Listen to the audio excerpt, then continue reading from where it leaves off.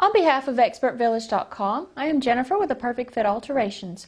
We're located in Burleson, Texas, where our phone number is 817-447-3522. We're going to continue on from the previous clip, and we're going to add our little applique onto the piece of fabric with an applique stitch. We've put our correct foot, our applique foot, onto the machine.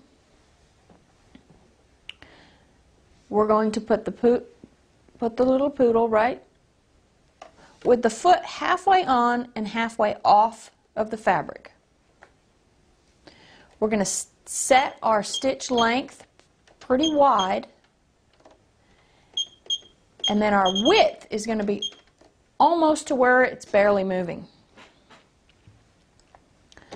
Start our project. Now if your stitches are too close together and your fabric isn't moving enough, you can add just a little more space between the stitches. Just kind of test it out. Make sure your pressure, this is the pressure on the pressure foot, pressing down on the fabric. Loosen your pressure a little bit and it'll stop the fabric from buckling as you're doing the zigzag stitch, or the applique stitch around the... And you see how this open foot on this machine allows you to see what you're doing here.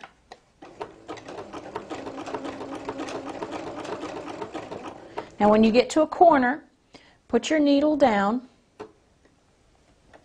pull your presser foot up, and turn your project. Then just continue zigzagging. The zigzag will zigzag over top of itself, but you'll be able to